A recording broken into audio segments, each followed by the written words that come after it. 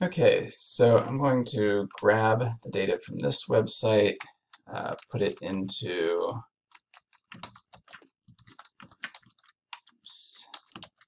this. There is a different video for this that goes a little slower, and also a data for this next part where I'm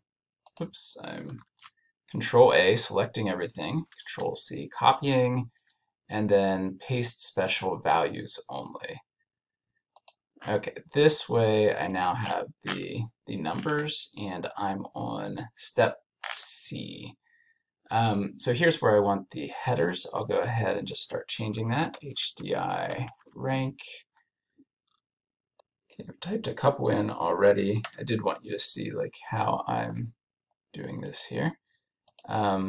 So I'm trying to condense all of these into a single row here. So I'm going to say 2015 to 2020 with the dates, adolescent, birth rate, and then births per 1,000 women, ages 15 through 19. Click back up here to resume my typing.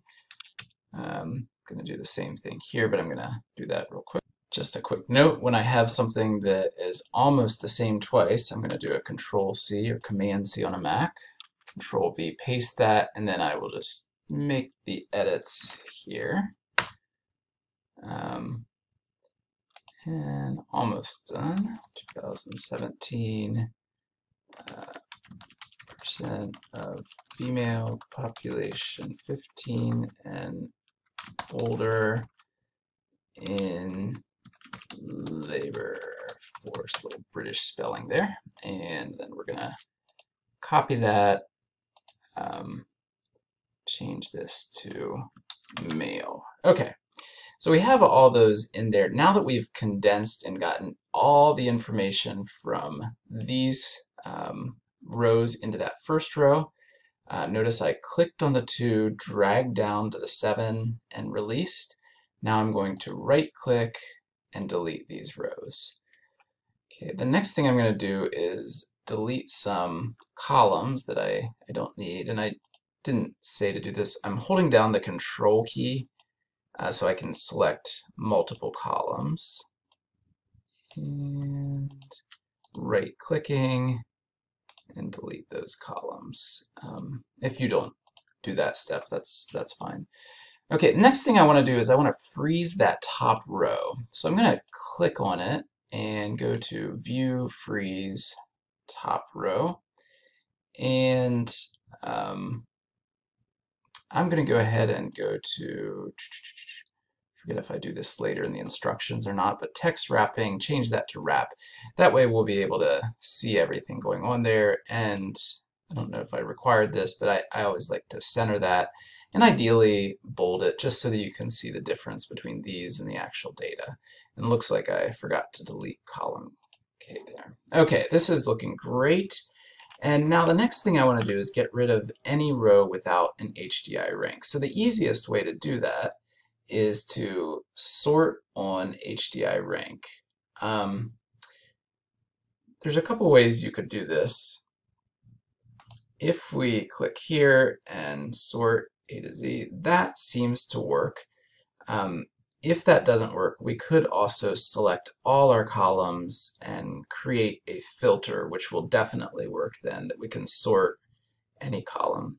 I'm going to grab the scroll bar, and we're going to get rid of all these countries down here. So I'm going to click on 191, scroll down. You can also use the scroll bar to scroll down. Hold the Shift key, left click again. That'll select everything in between. Right click and delete these rows. So now we have just the rows of data. Do notice that we have some of these double dots. So what I'm going to do here is Control A, that selects everything. Edit. We're going to find and replace. We're going to find that double dots and just replace it with nothing there. I'm going to replace all. Okay, and then click Done. So now our data is nice and clean, easy to read. gotten rid of all the non-numbers there.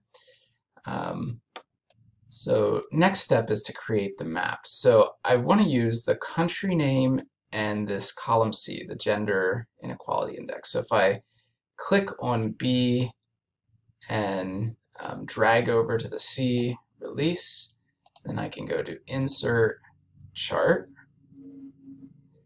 and click on the chart type, scroll down, grab myself a map, and now that's working fairly well, except I want to flip the colors here because I'm going to consider gender equality a good thing, which is, I would say, green more so than red if we're thinking about driving, stoplights, and such. So I'm clicking on Customize, Geo. I'm going to make my min a green. The minimum number here is equal. The lower the number, the more equal the country standards. And I'll make red my max. I'm going to make the no value a dark gray so it's clear when I have no data.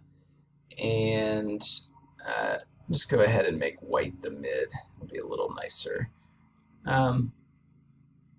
Yeah, that way I can tell the difference between a white and a no data. That's actually a little hard to see. Maybe I'll make it a little bit off color. There we go. That looks a little nicer. Okay, so now we have all the data.